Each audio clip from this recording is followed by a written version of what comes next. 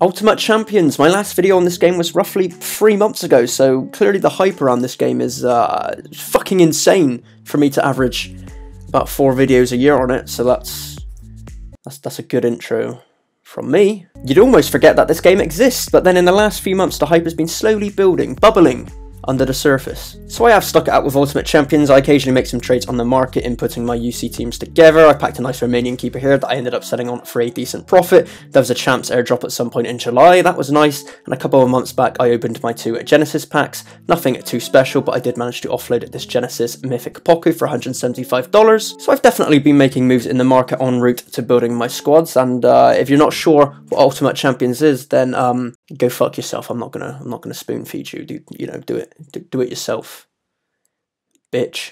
And huge for me, but anyone who isn't aware, this is a Bristol Rovers shirt. I am in fact from Bristol, and I am a Bristol Rovers fan. It's funny how things work out, I suppose. You know, who would have guessed it? Who would have guessed it? But UC have secured the rights to have Bristol Rovers cards on the game, and I mean, hey, if you told me a few years ago I'd be playing a technically global fantasy soccer game with Bristol Rovers cards, well, I'd say I don't believe you. But here we are. Life is crazy. So of course I had to open the packs on offer here. It would be rude not to. The first gold pack was a bit of a shitter, honestly. Didn't bag a mythic, and the free rares I got were pretty dross. Anderson's pretty solid, but moving on to the platinum pack, this brings more chances of mythics and uniques, and it showed with 2 mythics dropping. A Saunders, who probably isn't too valuable, but I was saved at the end with a mythic Bellshield, a starting keeper for Bristol Rovers, so very happy with that. Money back job on these packs, but just happy to add Bristol Rovers players to the club, you know, so it's pretty cool, a lower league fan like me, you know, getting the chance to play with my team's cards. It's bringing tears to my eyes.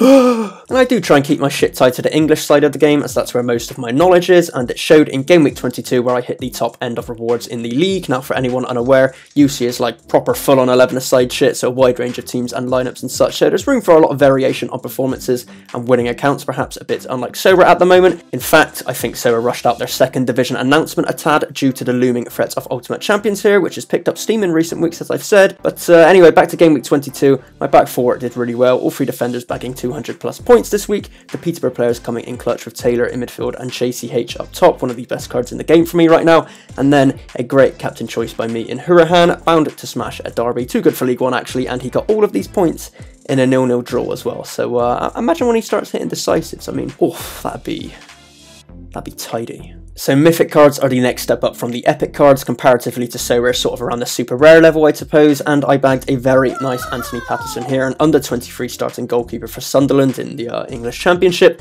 probably worth about $250 to $300 I'd say, so very happy there, especially when you consider rewards aren't currently tiered in Ultimate Champions. So Civilized Gunner here, for instance, broke the scoring record this week and got an absolute dogshit mythic. Unlucky, mate. He held the L this week, big rip for him, and, you know, eventually I'm sure UC will probably have to get some kind of tiering going for their rewards, but I don't know, right now I'm kind of enjoying the random aspect of rewards. Except for in Game Week 23, where I won this Junior Moraes Mythic, who decided not to load properly on my screen, which is fucking rude of him. Worth pretty much fuck all. This game's a joke, basically. We need tiered rewards right now. This is outrageous. But, you know, Moraes posts some decent scores, so hopefully he'll be very useful for me in these upcoming tournaments, which is brand new to the game for Game Week 24, and basically what spurred me on to start making videos for UC again. So let's check them out. Now, I will say, actually, recently in UC there had been some discontent over the state of the game a little bit. Logan CP has said it here, the marketplace was being flooded with loads of cards, and the prices of these cards were dropping hugely, making the actual value behind packs and the game itself worse and worse with each team drop, you know. How will the players retain value? Will rewards be worth the fight each week? But I think these brand new to the game tournaments will go a long way in mitigating these issues that we've seen, as well as just add more fun and competition each week. So yeah, I'm excited to see where it goes from here. And we can see here on this page that tournaments work relatively similar to So Rare. You can see the amount of participants and the prizes up for grabs. This epic global division, for instance, is going to be tricky to maneuver for Game Week 200? Nope, that's So Rare. 25, Game Week 25. Wait, So Rare's in the 300s now. I'm just a fucking idiot. What am I talking about? It's Game Week 25, alright? There's fucking 270 entries at this point, and only the top 50 will win an epic, so my work is certainly cut out. That's like I'm going to say 17% chance of winning a reward, but we'll see what we can do. I've got a strong setup, so you never know. My big reward pool, Mythic Patterson starting in net here. Larry always bangs some decent scores in defence, and some mid-tier EFL players dotted around, such as Jack Clark, Tyler Roberts and Scott Hogan up top, so certainly some possibilities of grabbing a reward, which would be nice, and that's what I really like with UC at the moment. It's anyone's game at this stage in the life of the product, which is a really fun and refreshing aspect for it, so you definitely can't rule a team like this out of winning some good rewards. And we've still got the regular league as well, you know, a beat the system, not each other kind of game mode. You can use players in both the league and the tournaments on the same game week, so the league is basically put your strongest foot first now that bonuses do not impact scores here, and being a mid-weeker, this lineup is a bit sporadic in quality, but if you don't buy a raffle, you do not win the ticket, so we will see what we can do. And yeah, things are ticking along nicely. I will say I've put in about 500 quid to UC so far, definitely not a small amount of pocket change, but if we check my collection, we can see that getting in early and spending a little bit has served me quite well. My mythics alone are probably worth about